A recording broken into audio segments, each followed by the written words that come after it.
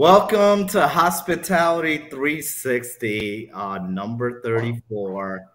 And obviously, it's a revolutionary day, one way or another. We've got the Bates clan in the house, and then EV, three of them, CDX partnered today. So to deliver the crypto trade floors around the world.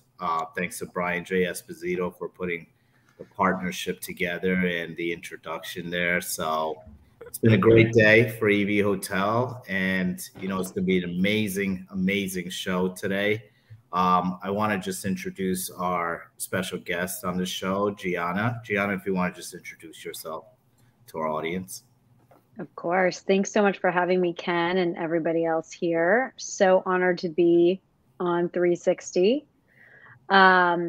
So about me, I've been running corporate events for brands like Google and AWS and SoftBank Vision Fund for the past 20 plus years.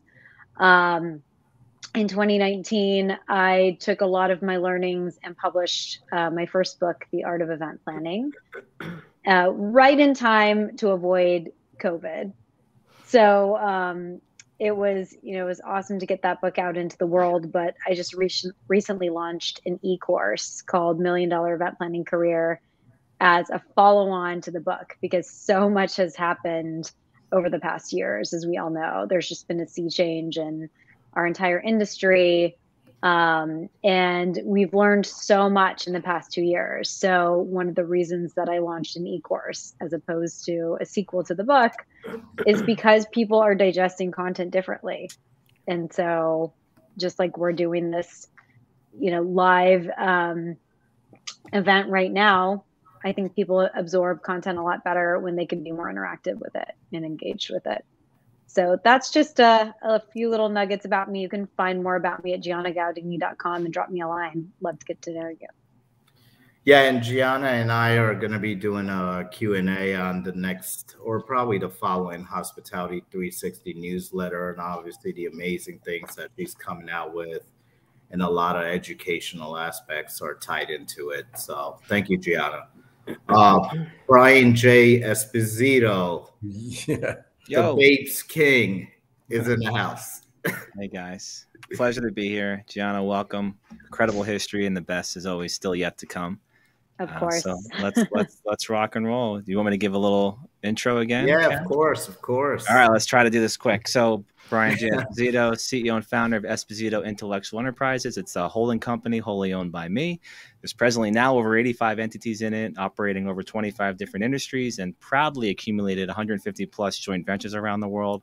My main goal is always creating value, creating win-win partnerships for all parties involved, whether it's the principals at a table all the way down to the consumer or guest experiences as it relates to the hotel and hospitality industry. Now honored to be a founding partner of Bapes, which has become a viral, #1 growing organic NFT project that has just taken the world by storm. We have a couple of Bapes business ambassadors on this call, Ken Patel, Stephynie Malik, doing amazing things there, changing the game. And it's great to now have a massive NFT community that the EV Hotel brand can bring together, which is exciting. They understand the space, they can experience the NFTs in the lobby or in the hotel rooms, and also a really exclusive elite place for them to gather and continue to build that community. So honored to be here. Also incredible news that happened today with CDX and EV Hotel. I'm sure Ken will go into more detail about that, but my favorite word, Jeff, is momentum. We got tons of momentum here, my man. That was one of our first chats together on this great show, and now it's up to this great team to keep it moving, keep it growing, and keep the excitement there. Thank you, Brian. Obviously, the entire team has worked so hard, including yourself, on even putting this together. And so I agree, momentum. Oh, yeah. Well, I think that CDX was 6 months of proper strategizing. I mean, a lot of work went into that. We didn't just make an announcement. It was incredible team. It just, great things happen when you have great people behind it. A lot of spreadsheets. that was you. I'm like, yeah, that looked great. I can imagine. That was a good looking spreadsheet, Ken, and I just swiped it away. Thank you, Brian. Calvin Stovall. Yes, sir, man. Thank you. Excited to be here as always. I'm on Hospitality 360. Welcome, Gianna. Glad to have you here. It's good to see Steph back and Brian, of course, and of course, Jeff. I'm just excited about everything that happened today. It's just wonderful.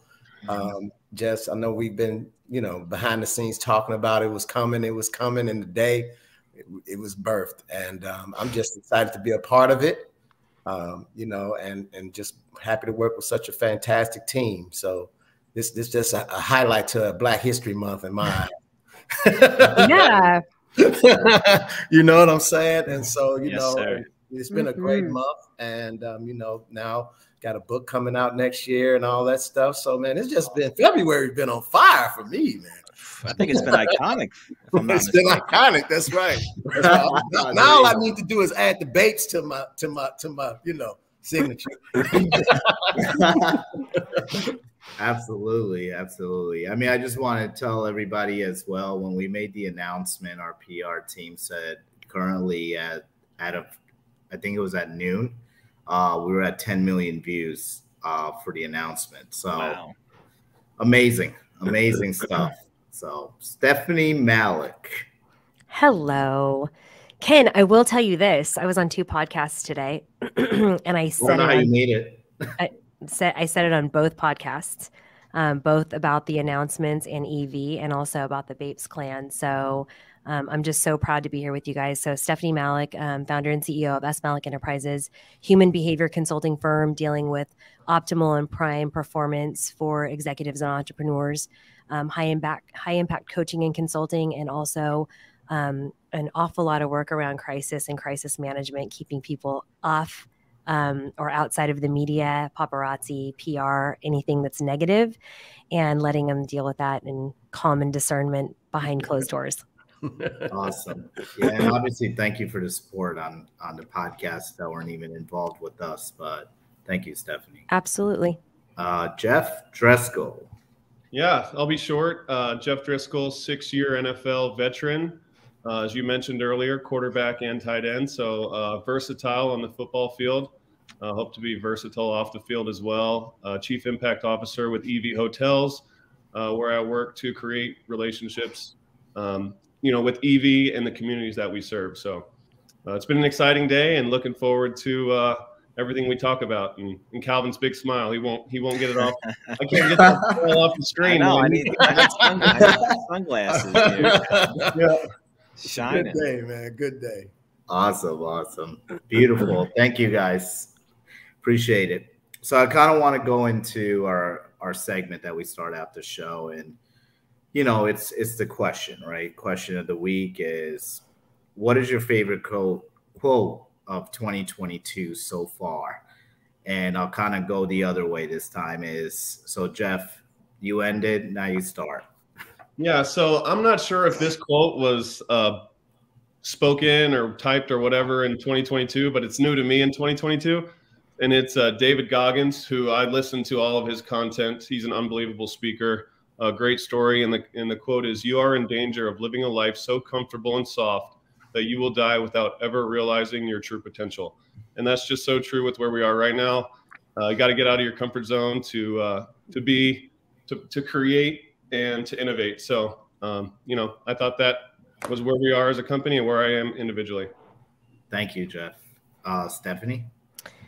I think the thing for me is just simplicity this year. And I think the best time to start was maybe last year, but the new best time to start is now.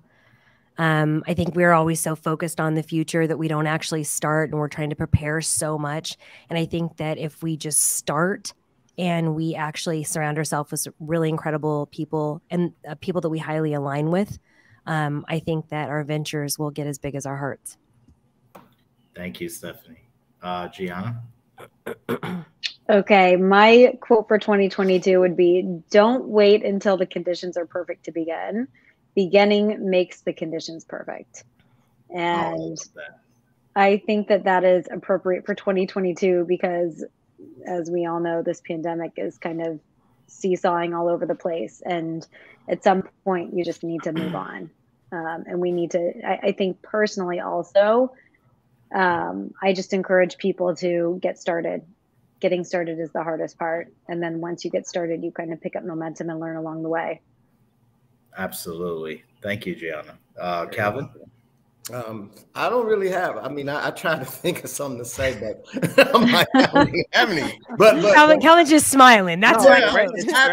I'm just happy. Right there, Calvin. You nailed it. Honesty. Yeah, No BS. I'm just keeping it real. I don't have No BS. You nailed it. I'm just BS. happy, man. I'm just happy to be alive. And so I'm just transparency. Look, That's someone's got something for you. Sylvia's got momentum, baby. I love that. I like that. That's the quote for 2022. Momentum, baby. Momentum, baby. Thank you, Calvin. Like Brian? I'm going to give you a great quote. Of course. You ready? It's such a good quote. You're going to love the guy that said it. It's phenomenal. This is about time. I know it. Oh, man. Okay, so you can be an overnight success if you wake up the next day a little bit smarter, stronger, and wiser. Not good? Yeah, that's awesome. good. That works. Amazing. Who said that? That sounds like a toast. That sounds like a toast. It does. Or this one. It's better to put on a pair of slippers than to carpet the entire world. Stuart Smalley, anybody? Old SNL? Wow. Look at you. I love that one. It's great. That's what I got. That's what I got. Come on, Ken. Lay it on us. Yeah, give us. I don't really have. I was probably gonna say. I mean, normally I started this journey and I had that quote, and I'm still gonna have that same quote. Is dreams are goals, So, and I'm just gonna keep going along with it. Is even if whatever dream I have, I'm still making it a goal. So yeah, that's cool. I'll just keep going along with it. But, thank you guys. Obviously, great quotes, something to learn from each and every one of you. And I'm sure our audience is thinking the same thing. So let's kind of dive right into it. Hospitality women being executives. It's not unheard of, but it's also not heard of. And Castell Project, they do a phenomenal job in the industry. This is the 5th year that they've came out with this report. For me, I want to see more women as executives. The current trend part of this project is 1 out of 10 women versus men. So basically, we don't have enough women compared to how many men we have as executives, CEOs, CFOs, COOs. And that's an improvement from 2019, I think, or 2021. The number was that it was 1 out of 11. Still, that to me is not an improvement. That's basically just moving up one man, So 22% speak at investment conferences. That's up from 16% from 2017. The problem here that I find that seems to be the biggest issue is the enrollment we're having into universities, colleges, not only women, but also men for the hospitality industry. So this number is not going to change. I feel like it's actually now going to decrease, as with the labor component where 1 million people quit their jobs in hospitality alone in November. So I'll start with you, Brian, first. I mean, what are your thoughts on this? Well, 2 thoughts. I mean, the idea of women executives in hospitality, if you go back into traditional roles of which a typical man and a woman in a household, that household experience was always maintained by the woman, and things have changed a lot, which is great. Women are excelling across every type of industry they want to get in, especially the NFT and crypto space. They were able to start in an industry with a man, right? So that's great. They started at an even playing field, and what they're doing there is amazing. So what I'm going to tie into that idea of an increase in participation in the space, I think it goes into the metaverse and what's happening in crypto. Because Christian and I of Mancini Duffy were talking the other day, I think there's going to be a giant burst in engineers and architects, but not needing to go to school or be licensed. They could do it at home from their computer and build in the metaverse. And I think that's going to inspire them to then go into school and actually build in real life. And I think we're going to see something happening across many different industries, especially what you're talking about, getting enrollment. And I think if they can start to play in the field virtually and understand what it's like to make somebody feel good, or what it's like to enhance somebody's experience somewhere. That's what I always love when I start my companies. It's bringing real value and changing somebody's day a little bit for the better. If you can be part of that formula, it's such a rewarding feeling. So I do think this massive movement in blockchain, crypto, and the metaverse is going to inspire a lot of activity virtually that will trickle down into real life jobs and increase want to be in those industries. Absolutely. I couldn't agree more with you on that, Brian. Calvin?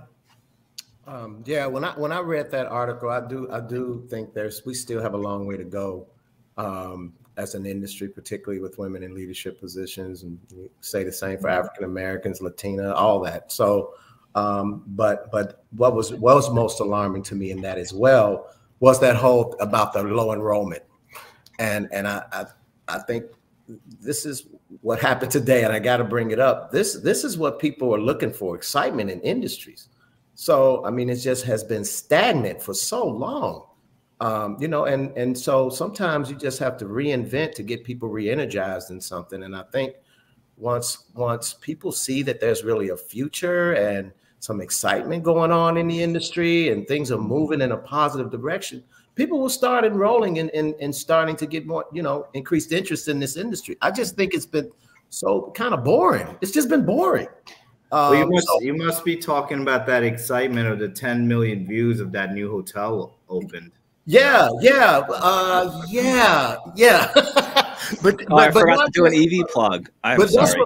Like what Brian was saying too, all of this stuff in the metaverse and all of these virtual reality experiences, I think all of that stuff added together, that's what's going to excite people. And I think maybe we'll start seeing some movement in the direction. People got to see a future in something. Yeah. And I just think things had to change, and we're part of that change. And that's what's exciting. So. Yeah. Calvin, on that point, not to interrupt you, Gianna, but remember when social media came to be? No enterprise or corporation had a job function or a role for that. They had to adapt to that, and that's what I was getting at. There's going to be a new job function for that metaverse experience, or what you can do in VR inside of hospitality, and that's the correlation of driving youth, driving new excitement. So I think it's the new role that these companies have to create is gonna help. Yeah. And to further that, Brian, another role that I'm seeing crop up a lot more in the tech space, I'm not sure about the hotel industry, you all tell me, but the chief diversity officer role. And you can bet they're not going to be hiring a white male for that role. So I see that being a great opportunity for women to step up to the C-suite, to, kind of to Calvin's points, and also to further the points of the article. I think mentorship and inspiring the next generation is the only way that we're going to inspire change. So female leaders have a massive undertaking, because they not only are the minority up, in the C-suite on boards. Fortunately, we're making some progress, but they also have to take the time for mentorship, for sponsoring that next generation, for being role models, so that women in hospitality realize that they don't necessarily just need to be order takers or, in positions that they traditionally have held. You can get an MBA and be in hospitality in a business role. But women need to understand what options are available to them and see other women in those roles in order to follow suit. Yeah. Man, my MBA took me 24 years to open a business. I never got mine. You're ahead of me. But you're also starting to see a lot of women take things into their own hands too. They're not waiting on corporate America, man. I'm seeing more and more. They're doing it out there, man. I mean, if you look on LinkedIn, these ladies are killing it out there, crushing it. As man, Brian as Brian was saying, yeah. and then you have some of them. I mean, even in the industry, like Devon Reeves and ladies like that are. I love her. She inspiring is other people to get involved in the hospitality industry. There's a lot of travel, people in the travel industry, particularly women, just creating their own lanes. And I love that. They don't have to be corporate America. You can do it a different way. You know? Yeah, absolutely. Absolutely. Ms. Malik? So I'll say a couple of things. The first thing is we're not as blessed. Some of the hotel chains are not as blessed to have such an amazing founder and CEO like you that's open to new things. Yeah.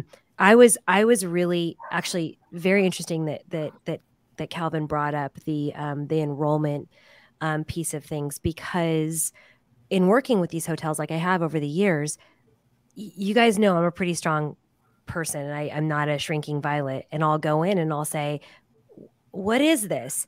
And they're ready, they're prepared, Ken. They'll sit down and they'll go, hey, check out our applications for this role. And there is not a woman. There is, and I'm sitting back listening, and I'm looking at like these qualified women that are elegant, that are really well put together, that know so many things about so many different departments, and they're not going for those jobs. They're not. And so when we kind of took a step back and we put together a diversity and like a coaching performance plan for these individuals, the women, the highly educated women, or the women that had been in industry for so long that could create so much value, they didn't want the spots.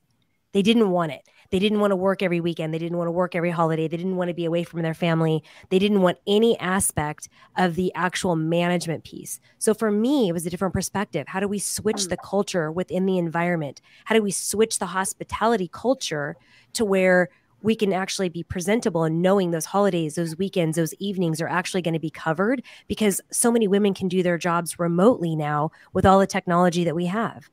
So I think that not having the confidence to go for those type of positions, and then as Calvin just said again, and not even wanting them, like there was just no enrollment. I think my second point that I would bring out to jump on to Gianna is the diversity roles that are coming out, the chief diversity officer roles that are coming out. I'm seeing those people frustrated. They take the role, and you see these people, and they are so excited. And I'm literally getting phone calls of people screaming at 11 o'clock going, I got this job. I'm going to impact. I'm going to affect change now. To find in 4 months, there's no budget. It was a title only. There's no development funds around it. There's no team around it. Like, what do you do? Like, what is it actually that you do? So you see these people that are so willing to kind of jump in and make a change, but they don't understand. The C-suite doesn't understand. How do you stack these people up? How do you line them up, and how do you support them? How do you get them in a position to lead?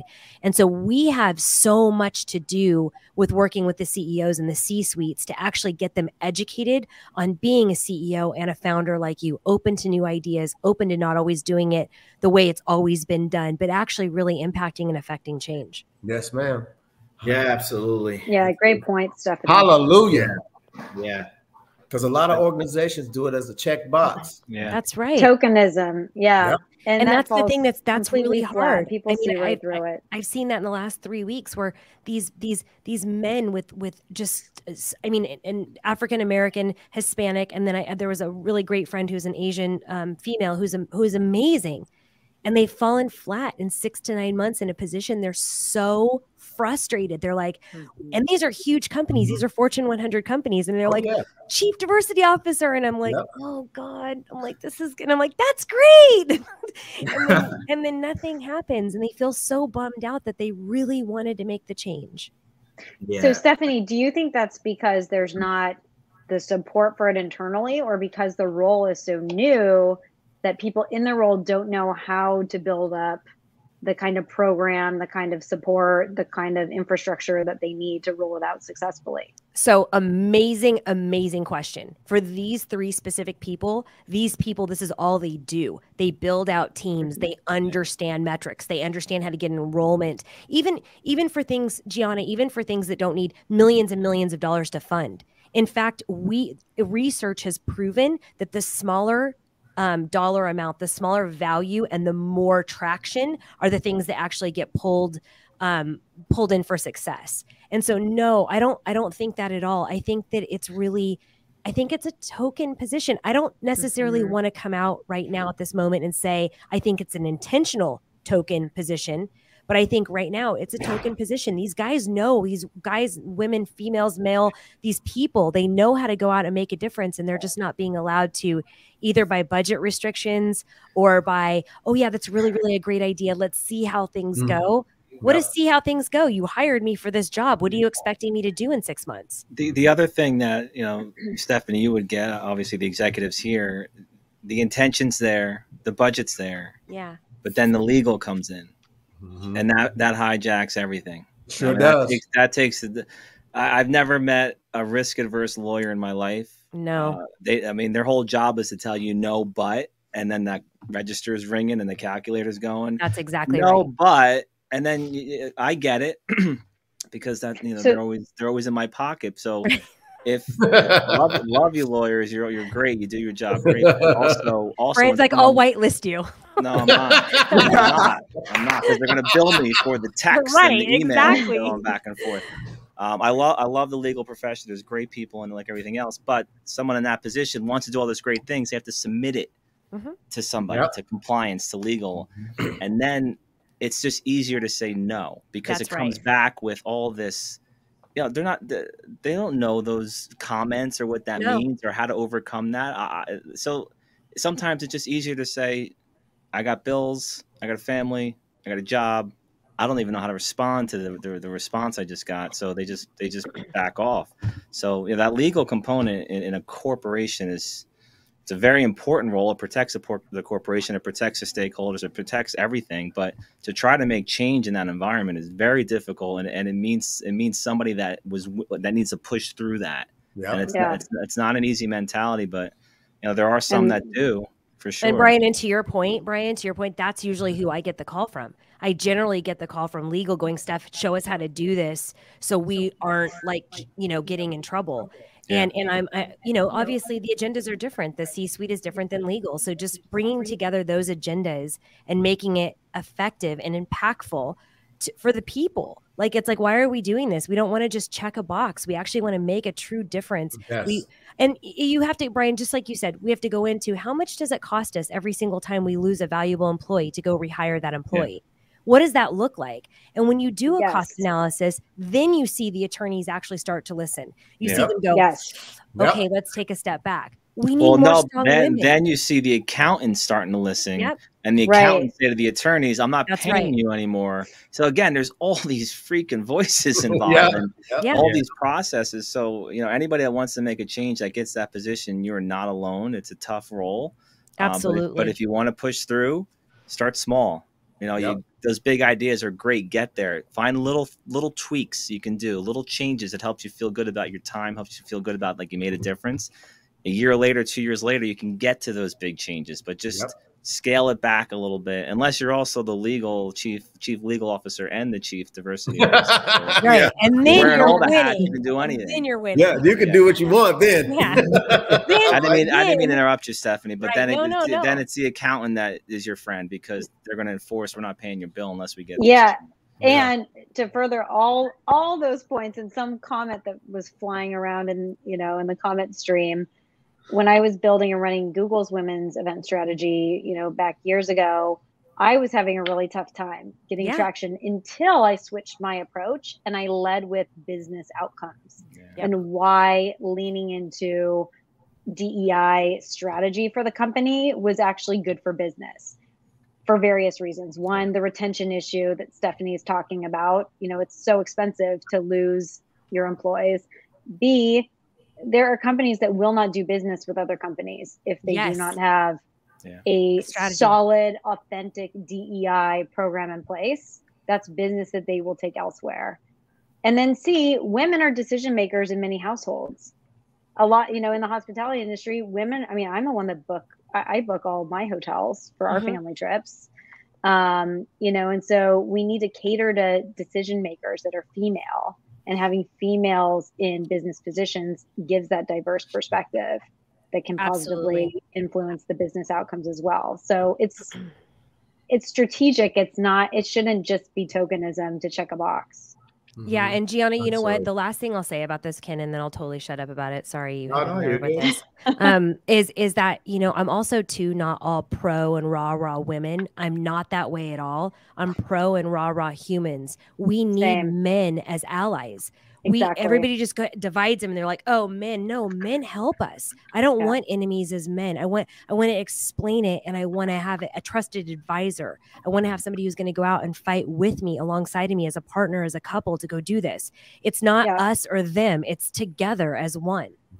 It's 100% true. Yeah, you got to do that DEI thing for the right reasons. This just has to have the right why behind it, and not because George Floyd was killed. Right. That's not the reason. Yeah. So absolutely. I think it's all about change end of the day. So exactly. We have to mathematically bring it to a balance. Absolutely. And so Jeff Driscoll, I think the team really picked a great article because we've been on it. Yeah, that was a hot one right there, man. I'll be brief. I mean, in my day-to-day, in the last couple teams I've been on, there's been female coaches, which is like super dominated by men. Obviously, it's an intimidating arena for women to walk into, and I've enjoyed, you know, the women that have been in coaching positions for two reasons. They were qualified, and they helped me to be a better football player. That was what I cared about, and you know, that at the end of the day, that's what matters. And they're kind of put in a place where the younger generation can see them excelling at the highest level. So I think that gets, you know, the younger generation excited about that profession. So that's kind of the parallel in my world. Beautiful. I mean, I know it looks like the NFL's switching gears. You know, I know my Giants are obviously, they just hired a women's coach, I think, from the Bills as well. So yeah, I mean, if you can do your job well, I mean, come on, I'm all for it. I know, you know, I help the team make players better. Yeah, coach me all you want. I'm all ears. Make me better. But also too, Jeff, to that point, also too, if you're not, like, I'm not afraid to be like, okay, it's a woman, but she doesn't know her stuff either. Like, I'm not afraid to say that is not a good idea, and you probably need to, like, it's not a man or a woman thing. It's like you do not belong there in that position. Yeah. The first thing I said, they were qualified and they did it well. Exactly. Yep. Exactly. Yeah, you know, I mean, I try to get a job at Lifetime Fitness where I work out, but they said I'm not qualified. they should check your social media. What are they talking about? I was like, all right, I might have to hit the gym a few more days. Hey man, some of those trainers don't look that great. You know, but good stuff. Thank you guys. So obviously we've got the Babes clan mixed in with our clan and the EV clan and then the CDX clan. All the clans are in the house today. So we're going to take it to one piece that might put all these clans together is the metaverse. And how is luxury travel going to be affected by the metaverse? So people are going to ask, what is the metaverse, right? What does that even mean? What is it going to do? So for the people that don't know what the metaverse is, it's a VR world where you can navigate freely with other people to play, work, and do so many other things. Anything you want to do, right? What does luxury travel have to do with this? It's going to help people choose their destinations more wisely, going to give you a unique brand experience. And think of this, and I don't know who's going to like this, but how about avatar-based travel agents? I don't know. Love it. People are going to feel about that, but I love it. I'll go to obviously the Babes leader, you know, Mr. Planet of the Apes. Babes. Planet of the Babes. Planet of the Babes. We just got sued. Planet of the Babes. Planet. Maybe. We're still trying to figure that out, but Ken, you just threw a lawsuit at us. So I know. Brian, that's thank my God karma that lawyer's in your pocket. Right. Exactly. Stephanie's got you covered. So quick now. You better let that lawyer out of your pocket. It's gone. I don't even know. I don't even know what you said. I just got. Do I lose my ambassador role for that? You one? might have just got the act. Yeah. What was the question? We're talking about the metaverse. What do you think of? What do you think of the metaverse, and what do you think it's going to do for travel itself? Yeah. So we've been building this space for a long time. We lost Ken. Bye, Ken. Oh boy. All He's right. in the metaverse, Wow, he really guys. did get the axe, Brian. You He's are gone. powerful. I tell you what, you Wow, how don't did you mess do with that? me. Do not mess with He's me. off in meta. It's that Sicilian in me. It comes out very strong. You're Sicilian too? Man, I you didn't talk realize about that. race. Yeah. Yay. Corleone and Calabrese. So we'll talk about that offline. Go Okay. Italianos. Yeah. Here's Brian's what's like, fun. what's the question again? No, I got it. Here's what's fun.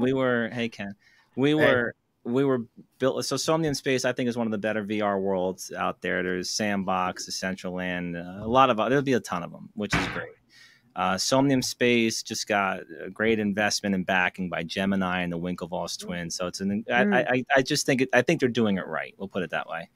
So, for 3 years, we're trying to tell people you got to get your brand in the metaverse, and they're like, "Leave me alone, Scram kid, you're bothering me." So now everybody wants to be in, which is great. But my biggest fear, and I say all the time, is it's got to be done right. You don't just throw a brand or a piece of IP in the metaverse and expect it to be a success for the brand or ultimately enhance the consumer or the user's experience. That's the ultimate goal. So if you bring it back to luxury travel, and one of the things that we just announced with Bapes Clan and Ricky Sittimer's company, who's also a Bapes ambassador, Starjets, is the idea of luxury travel, which is great. But most people that are doing luxury travel, maybe they charter a private jet. So in that business model, you have the private jet, which Bapes will digitize that IP, bring it into the metaverse, create new value and revenue for that jet owner, which is a very high cost asset, from buying the plane, maintenance, certification, fueling it, staffing it, pilots, all the bells and whistles. If we can show revenues for the jet owner to win, that plane can sit there, but we can bring it in the metaverse for people to experience it that never were able to experience it before. Now it gets even more fun where the jet owners are typically very wealthy business people, professional athletes, entertainers, musicians, influencers.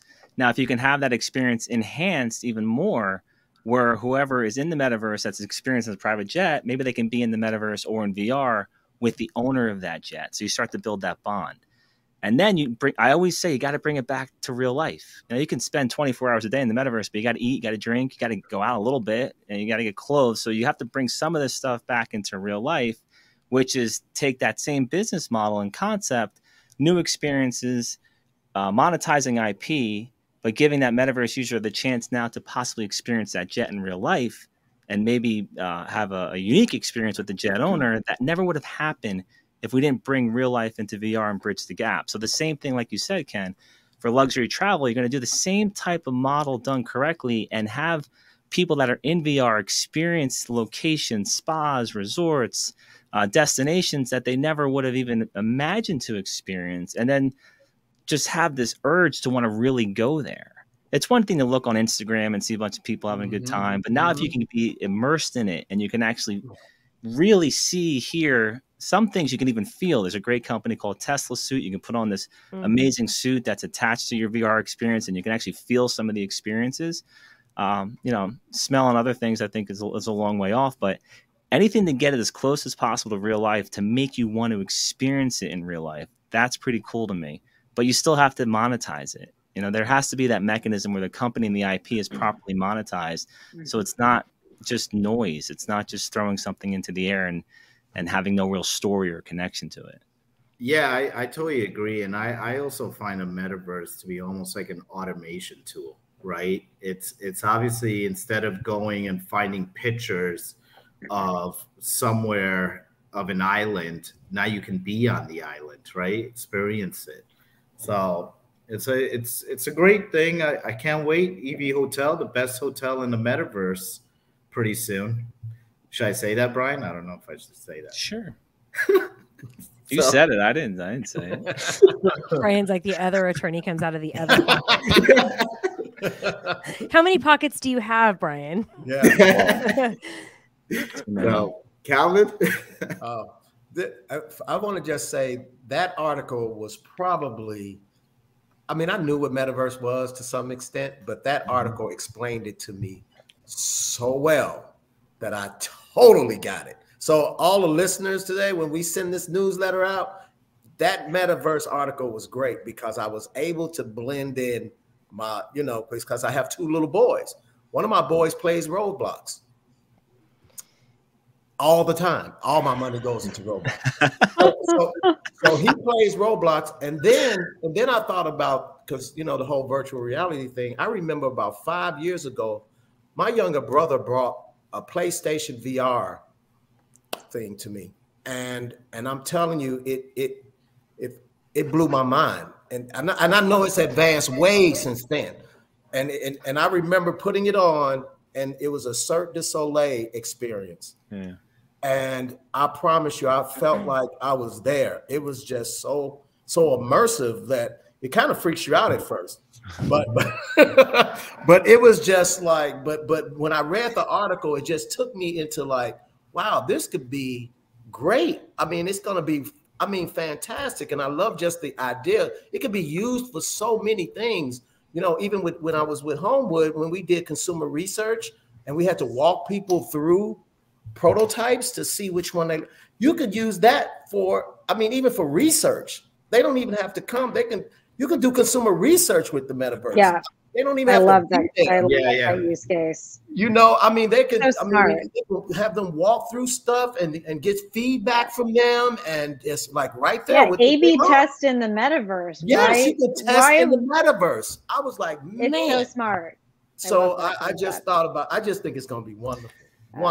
So Calvin, on that point, back to Mancini Duffy, one of the reasons why they're involved in EV Hotel is the architect and design. They own patents on VR, and they do that collaborative design work for that experience, not the A/B testing for the guests. Well, in a way, but making sure that before they go into construction and development, are the shelves the right height for the cook that's going to be in the restaurant cooking?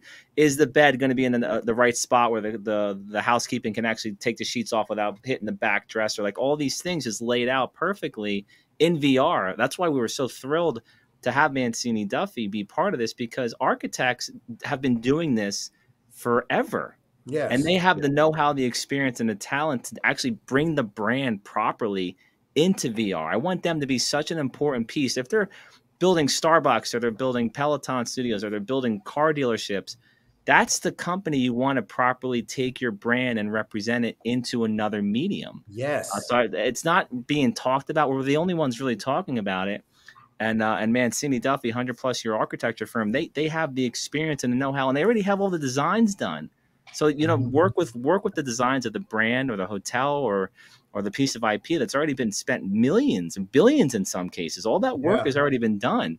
And if you want to replicate real life experiences based on store flow, grocery store mechanisms, again, anything, it's done. Bring it into the universe and continue to perfect it. Yeah, I see what you're doing, Brian. I think you're setting it up for a plug with the #1 architect, Mancini Duffy, and the #1 hotel, EV Hotel, in the metaverse and in real life. And a Babes ambassador, Christian Giordano. Yes. Christian's the best. Phenomenal. Yes, he is. Gianna? I couldn't agree more with Calvin. This was such a great article. There were so many juicy nuggets in it. A couple that sparked anecdotes from me personally that I thought could be really applicable to the hotel industry were, I think back to, this was like 5 years ago, so pretty advanced for the time.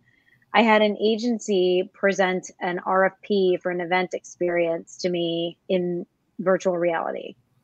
And it was so effing cool because I could completely envision the event and all the bells and whistles, and I could walk through it. And I mean, they went through the effort to fully immerse me in what this experience could be. Yeah, I was sold. It was so cool. And like, you could use this for site visits, for build outs, like what Calvin was saying, build that community. And then before you go in, there's so much money that's invested into renovations. And sometimes people are ticked off with the renovation. Like, They don't like the new configuration. They don't like that this was taken away or that was taken away or the new room configuration or whatever.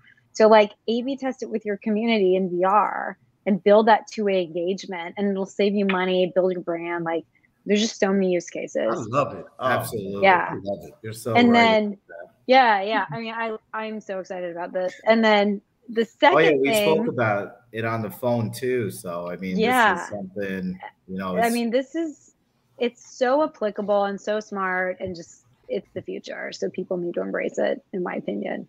Absolutely. The other experience I had just recently, I was going to book a restaurant for my team dinner at a nice restaurant in San Francisco. And it was so cool because the website gave me the option to either just continue booking on OpenTable, take what you get, or you could use this interactive experience and pick your table. And I thought that was so cool. I hadn't seen it done before. And I mean, literally every time I get to a restaurant, when I was back in college, I was a hostess, and we'd always try to seat the worst tables first to see what people would take them. So I'm like, no, you can't do that to me. I know what you're doing. I'm not going to take that bad table.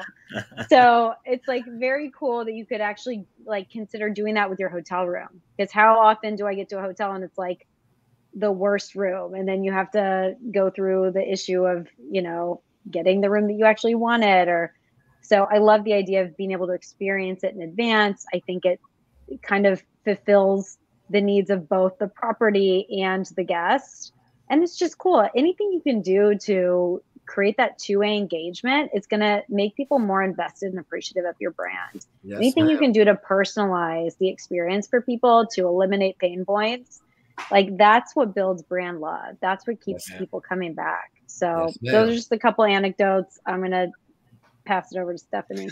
Awesome. Thank you, Gianna. Stephynie? So I am so excited, and I actually was texting as you guys were talking because I was going to try and like say the name, but I was told I can't, and I don't have any pockets on today, and I don't have any lawyers in there, so I'm not. Ken will say the name. He has no problem. That's why I'm not saying the name to Ken. So I have to tell you, so Gianna, to what you're saying, I'm so excited about this. Okay, so I got this insane experience maybe like 6 months ago, and I'm not a VR person, I wasn't a VR person, I have to tell you, but they're opening this hotel in 2023. And it's a very, very high-end hotel. It's an amazing hotel, and you have to get invited to get on the schedule to get on to do it. Anyway, went back and no. I hope I'm invited. Am I invited? I want to be invited. So no, it's not EV Hotel, but I will tell you they did ask me to be on the board, and I did decline because of EV Hotel. Anyway, respect. I got this package. It was, to Gianna's point, effing believable. So first of all, Brian, packaging, we've talked about this a lot. Yeah, I love it already. It was unbelievable. Did somebody hand deliver it by any chance? It was a courier. Oh, I love it. Surprise and delight. It was unbelievable. And they only were giving it to me. Like, I don't know what they would have done, but Caden's at the door going, Mom. And so anyway, it was phenomenal. So cool. I open it up and it smells so good. But then I get really super freaking confused because then there's a head thing on with, and I'm like, and I unscroll. It's a burnt scroll, and I unscroll. Did it have the wax little seal on it? I love whoever did that. Whoever did this, I need to talk to you because that's amazing. I love the idea of having a fragrance in the box because hotels are so known for their signature scent. So to be able to experience that's brilliant. I'm going to steal that one. That's good. So I open this scroll, and it's to me, and everything is, obviously my name is spelled differently, and it's like this is not manufactured. It's hand calligraphy, written. Wow.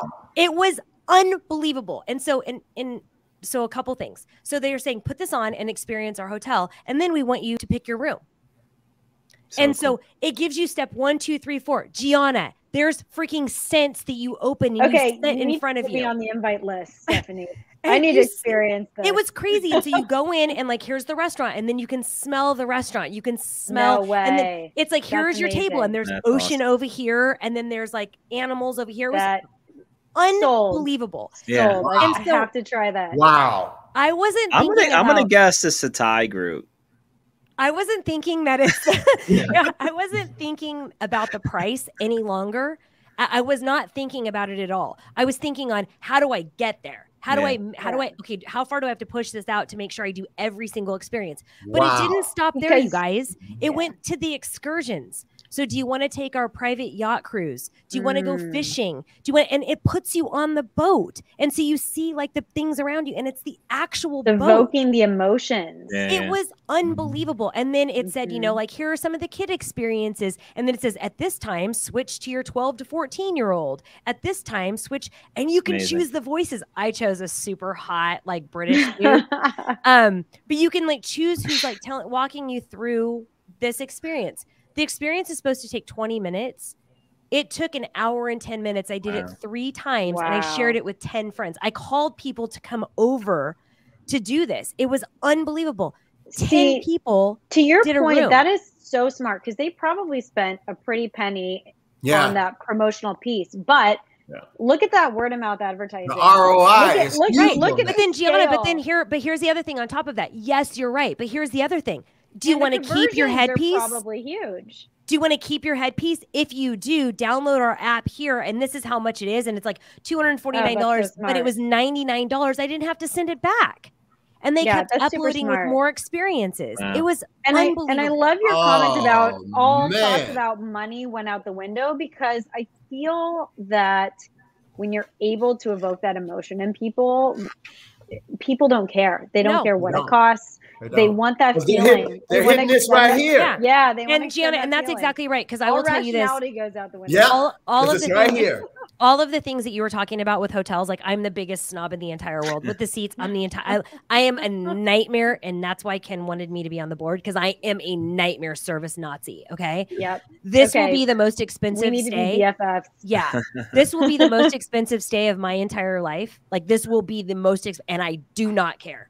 Just put the headset on and go lay in your living room and you're fine. Kevin. But you will take away so much from the experience. Right. You know? Right. And I've told when so you many go people. There, you will also your senses will be so heightened. And I'm so excited. Now here's my I don't know which hotel this is, but they need to be super careful that they deliver because studies have shown that when people it does set an expectation. If anything falls flat, then the brand love goes out the window. 100%. Well, and I actually said to them, have a good execution team. You're exactly right because I told them while I've told 50 people about this experience, I will tell 550 about it if it's not what it is. Exactly. And research shows that you will tell more about a bad experience. Exactly. That's right.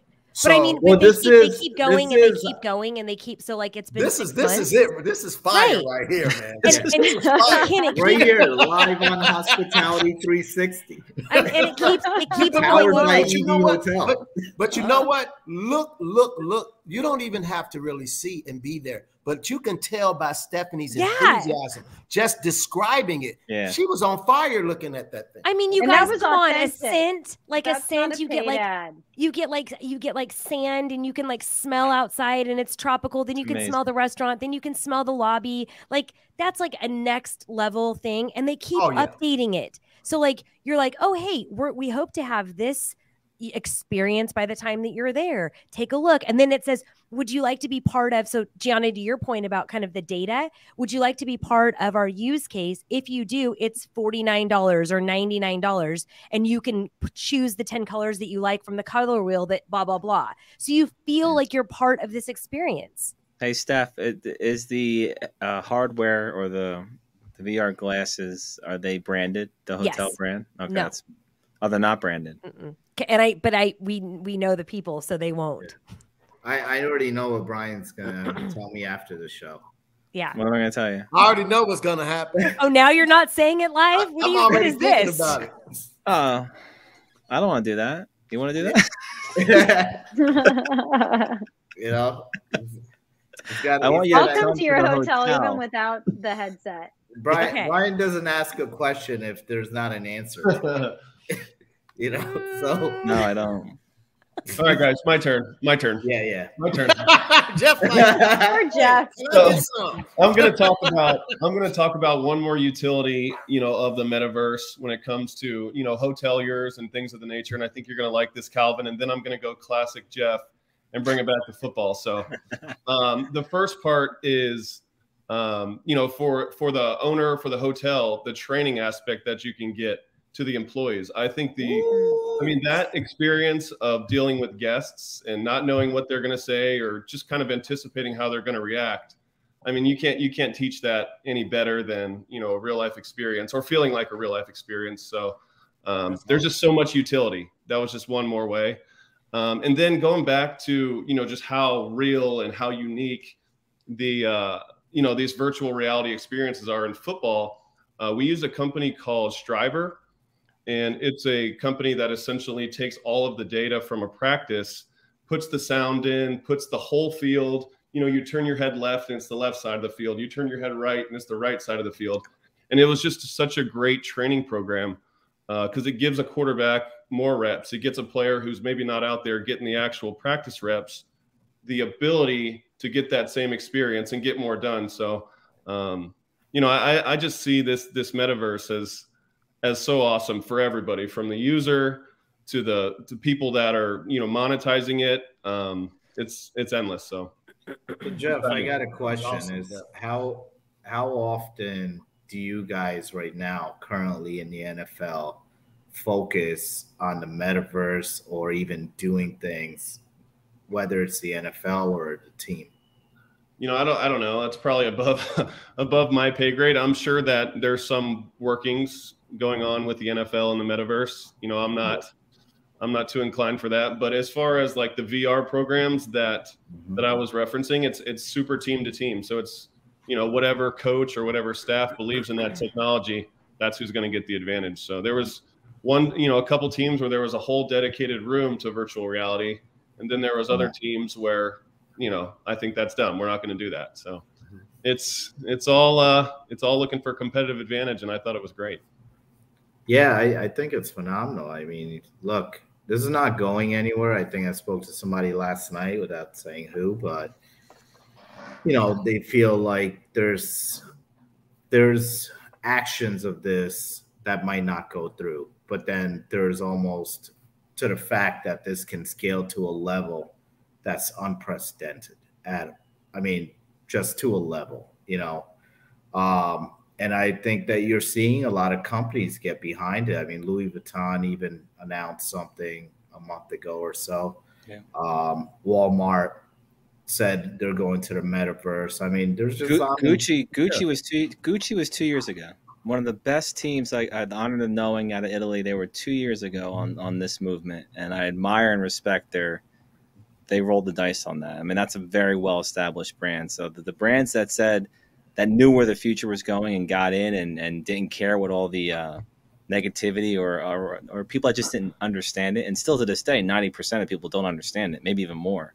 But if you look back in time, Gucci made their flag in the sand really early, and then one hell of a brand and smart digital asset team over there. Did you guys see the House of Gucci? One hell of an expensive pocketbook too. Yeah. I just finished watching the movie last night. I thought it was great. I don't know why it's getting bad reviews. I loved it. No, maybe it's because we're Italian. I don't know. Yeah. Beautiful. I know.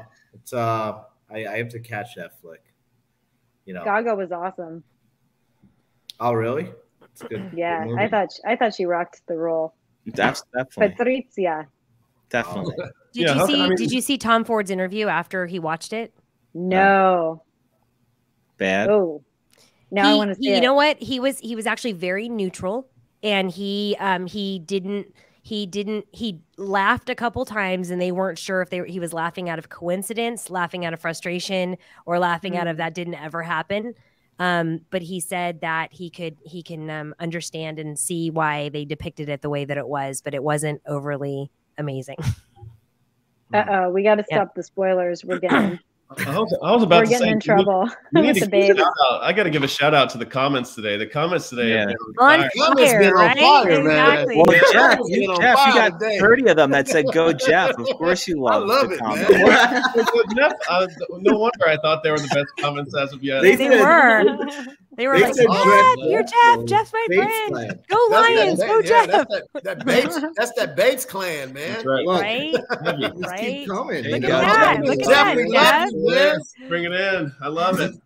Oh, that's cool, brother. That's so cool. So I'm going to take it. We're actually going to skip through. We're 3 minutes over time, and we're going to go to the last piece. But just let everybody know, there'll be all the articles on our LinkedIn newsletter, Hospitality 360. We do it every week after this show. So if you want to see all the articles, the ones that we didn't release on the show today, they'll be on the newsletter.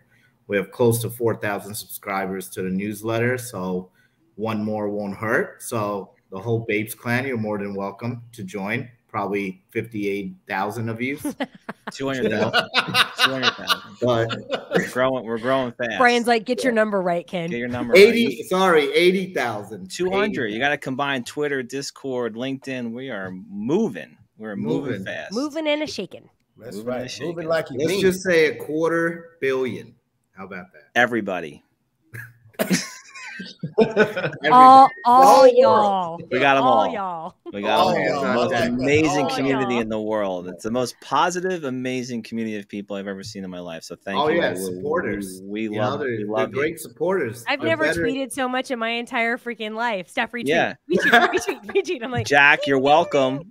We brought Twitter Right? back. exactly, You're welcome. Dorsey. Call me. Yeah.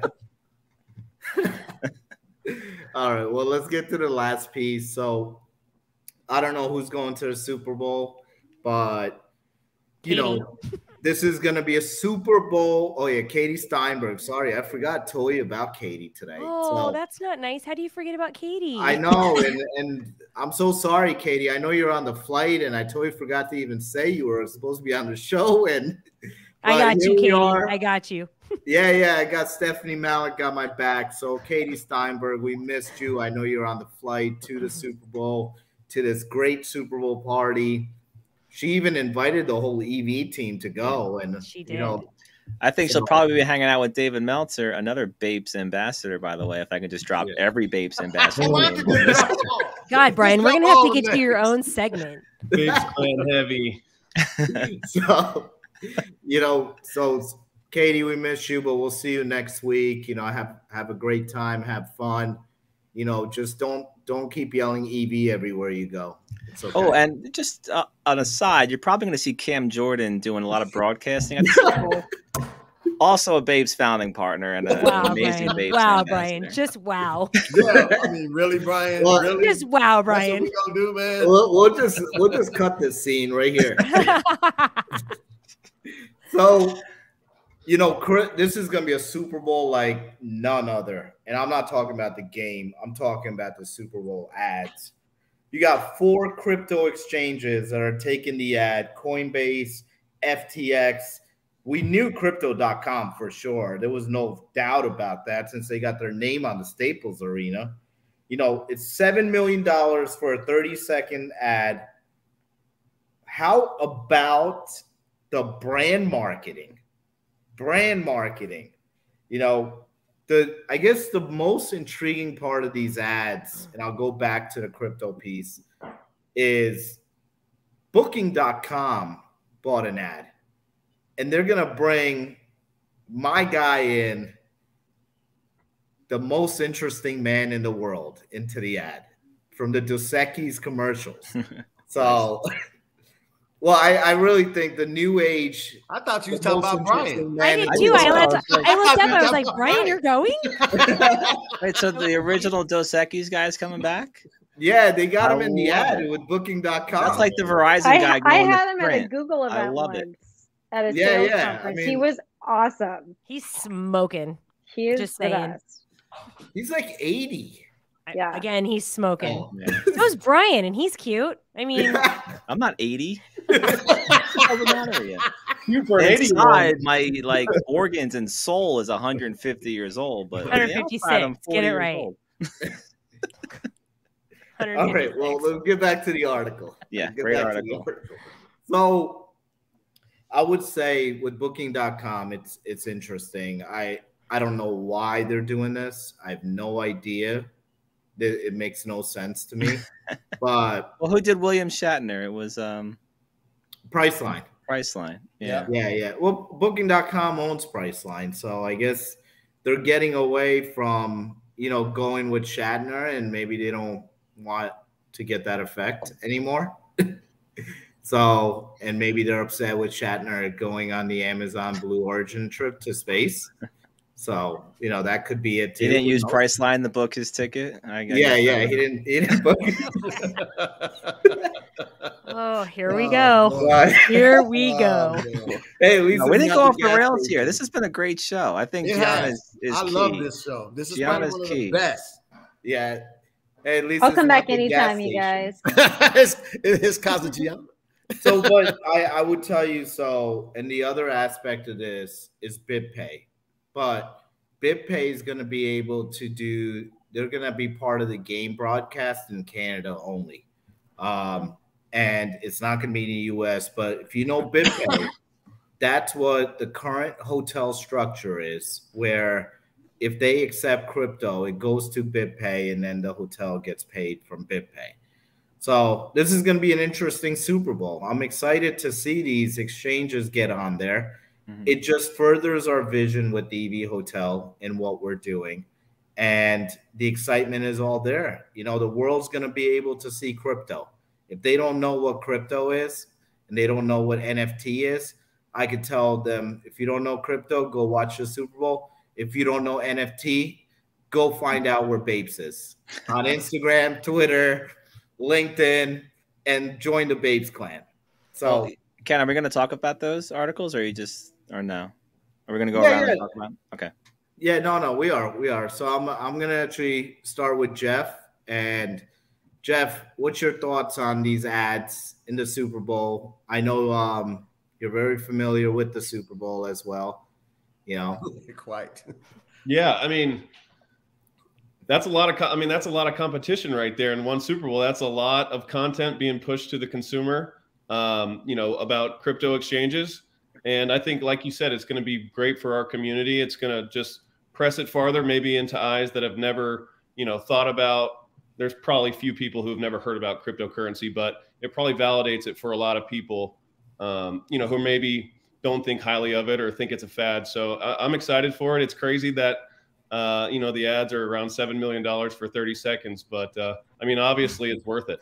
People keep paying more and more. So obviously people are seeing returns from it. That's crazy. Yeah, absolutely. So man, the comments are killing me. I just see "Go Jeff" everything on the right side of my screen. These are my biggest hype people. I love it. This is amazing, and I'm hitting on Calvin. Who knew? Yeah, of course, Stephynie. So this is let me tell you where I am on this. Couple things. When I was working with Brian for the whitelist stuff for Babes, and I was going after some really heavy hitters that are brilliant minds, so many people don't know yet, and they don't understand. And so what I was wishing when I was going through the article, Ken, was that there was more differentiators. Like, the article was great from an actual content perspective, but people still don't know. People still don't. Jeff. Go Jeff. Hey, Jeff. Go Jeff. I'm going to stop talking. I'm just going to be a cheerleader for Jeff. Yeah. So I really wish that there was some more differentiators. I wish there was some more education I feel like there's a piece of the market that just doesn't get it. And I wish that there was a non-Ken YouTube video that he sent me that I still didn't understand. I wish that there was a better way for people to do these key differentiators and really know and understand and feel like they're capable to actually participate. That's what I'll say. Well said. Go Jeff. Go Jeff. No, it just validates it for those people. Gianna, right? I know. I think you have to jet out of here. So. You're more than welcome. I gotta hop in a minute. The only thing I was gonna say is I think it's interesting that there are so many traditional brands that are like doing things that aren't traditional ads in the metaverse. At the Super Bowl this year, like I think it's Miller Lite is like doing a bar in the metaverse. I read, and like State Farm's doing a TikTok thing for fans. It's like a challenge, like a competition. So there's all these brands that are doing more integrated campaigns as opposed to just like dumping $7 million on a Super Bowl ad. But then these like super like Web3 forward thinking tech, crypto companies are like just going straight traditional. Like that to me was like, that's interesting. Like, is it? But then in my mind, I'm like, well, is that because they're trying to educate a demographic that isn't yet in the metaverse, isn't yet adopters, and it's more about awareness, whereas like these more traditional brands are trying to like get a younger audience. And so, but it's kind of weird that they're like using different tactics. So that was a thought that I had. Absolutely. I mean, look, this whole thing with the crypto play, with the metaverse play, with the NFT play, with the blockchain play, all of this is not going away, right? I think they're getting more and more funded. They're getting more and more money behind them. Capital is coming insanely. There's VCs that are just like, I want to invest in anything that has to do with blockchain, crypto, NFT. So now new capital companies are even being created that way. So this is here to stay and forever, baby. That's what I say. I like the new nickname for Jeff, Japes. Japes. I love it. Did you see that? It was Japes. Hashtag we gotta drop Japes. a Japes NFT. There you go. The people Love of the it. internet are undefeated. I just love it. Well, they love Jeff Driscoll. Yeah. How can you not? Look at that. Just remember, face. Jeff Driscoll is on Twitter now. He has 30,000 followers too that he didn't know about, but now he knows about. That he didn't know about. That's awesome. He had notifications off. It's not That's a legitimate humble brag right there. Yeah. That was good. Yep. You see, I got you, Jeff. Don't worry, I got you. They're gonna get you on Twitter now. Calvin. Oh, wow. I just want to quickly follow up kind of what Stephynie was saying. We've been talking about this on the show about education around crypto and how a lot of people don't. But I think that Super Bowl, because there's so many eyeballs, it will at least get people to say, what the hell is that? And they may go look. I mean, at least they'll go look probably. And I think that's a start. Because you're right, 90% of those people will not know what it is. Right. But seeing it, they'll say, "Oh, this must be something I need to know about." So at least I think it will legitimizes it. Interest, right. Brian, one of the interesting things is whenever we were looking at the whole BAPES for the whitelist, when I was trying to explain it to people, if I was explaining it to people that were, 35 plus, I would say, kind of like preferred stock, and they instantly got it. Okay. Yes. But when you talk to somebody younger who doesn't, they were like, wait, what's a preferred? Wait, what you get? They didn't, they had no idea. So it was actually really interesting, the disparity and how I need to do a better job in educating as I learn more. I think it depends. It's like vinyl versus a download. That's exactly right. And vinyl's back, baby. Yeah, and it is. Back. And that's Vinyl a beautiful is back. But hey, once they see that ad, as Biggie would say, if you don't know, now you know. Yeah. Right? Right? Yep. Love Biggie. Awesome. Brian J. Esposito. Oh, I've been dying for this question. Oh, I know. He was dying sitting there. No, because I thought you were just going to throw the article and then cut the show because we're 17 minutes over. So this is all right. Well, this is a Babes takeover right here. Babes. And everybody that's watching, thank you all. Don't forget Stephynie and Ken are giving out whitelists for Babes. So make sure you're commenting, sharing, and all that jazz. So let's go back in time a little bit. I'm going to try to speed this off if Gianna has to go. So, no, Gianna, don't leave, or you're not coming to the hotel with me. This is going to be so amazing. Don't worry, I'm not leaving. It was very smart people. I'm not going to go back to like the first Super Bowl, but very smart people were developing something known as the personal computer. Then we had that famous Apple commercial that made it like, what the hell is this? And we need it. Then the internet came, and you had GoDaddy, and I think it was 1-on-1. There was a couple of domain sites that was all the Super Bowl commercials. You had the sexy GoDaddy girl, so you got that like, what's going on here. It created engagement, and everybody went and bought sites. Then you could trade stocks online. It was Scottrade, E-Trade, Ameritrade. It was all the Super Bowl ads you saw. And then you had the new Doritos flavor and the Pepsi commercial, Britney Spears and all that stuff. And now that you see this, it's just replication of where the market's going. And that's fantastic. And the cool thing, I'll compare it to those E-Trade, Scottrade, Ameritrade commercials, Charles Schwab. That was every other commercial. Yep. Now with FTX, we said Crypto.com, all these exchanges, One Day CDX, if I'm not mistaken, Ken, with EV Hotel. Yeah. The call to action is well worth the dollars. Someone can just go on their phone, download the app in seconds, and they can spend $70 million and it's worth it. So things that you can get somebody's attention right then and there because of a great commercial, and it's a brand new audience that doesn't understand crypto, but their kids over there is like, oh, Dad, you don't have crypto.com? What's the matter with you? So that's shit. Or we like eToro, I think, right? eToro. Are you like? Yeah, I'm a big eToro fan. So that's what I'm excited about. The movement's here. It's defined by real money being spent to promote it to a global mass audience. Now, what I wanted to see in that article, I don't think I saw it unless I missed it, is did they pay the network in crypto? I've been salivating to see that because that's what I want to see. That's when that's when the people will say, oh, it's a real type of currency. It can like someone can spend $7 million to buy a Super Bowl ad in crypto. I don't know if they did that, but that's what I really wanted to see. And I know next year we'll see that for sure. Yeah, that's a legal disclaimer. At this point, I think we threw that legal. Brian's out of pockets. Okay, so like, that's great for the industry. That's happening. Absolutely. I definitely think so. And, I kind of want to just, we're going to end the show here, but I just kind of want to let everybody know, thanks for tuning in. And, this is where you're.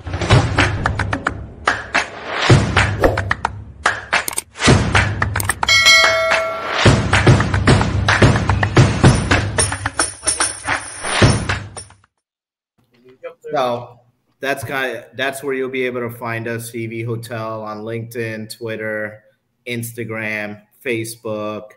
I'm sure you know where to find Brian J. Esposito. There isn't a spot you can't miss him. So Calvin Stovall, he's on all the social media as well. Gianna, she's got her own website. I don't know if Gianna, if you want to just let everybody know your website. GiannaGaudini.com. Okay, perfect. And then she's on LinkedIn, and you're on Instagram as well, I believe. So, yeah. And then Stephynie Malik, she's everywhere, just like Brian J. Esposito. Can't miss her. And then Jeff, just like me, everywhere.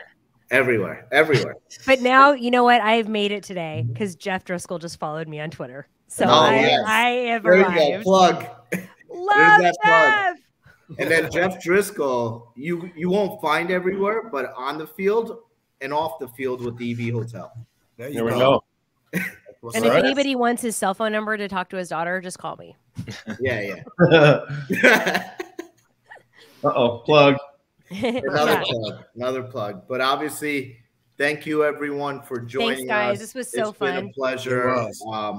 We appreciate all the support, everything from the Bates clan, from the EV clan, from the CDX clan, and our team's telling us they couldn't keep up with all the messages today. So the internet has been broken today.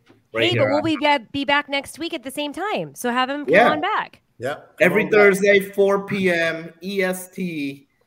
Follow us on YouTube. Subscribe to our channel on YouTube. And we will see you guys next week again. If you want to be baptized. Whoa. Wow. That was good. Wow. That was really good. Yeah, that term, we used that term last week. Week. Trademark that right now. That's really good. Brian's stealing it. Brian's trademarking. Brian. Trademarking that. We have Bapetized. The whole community owns the Bapes NFT. So we as a community are trademarking that. Bapes. And so Gianna doesn't know why we were doing 3 fingers. So Gianna, this is our EV sign. 3 fingers. I can't do it. Come on, Brian. I look like a babe doing this. Right? Cannot figure it out. Brian can't do it. It brings him back to his gang days. I can't. I can't throw those. A lot of bad things happen if I throw those things. So much love for EV, for all of you. Thank you so much, Gianna. Thank you so much. It was so fun. Yeah, it was great having you on. Awesome. Thank you. Thank you, Gianna. Bye, everybody. Bye, guys. Bye, guys. Stay well. Everybody. Take care. Have a good one. So, Daddy. That was great.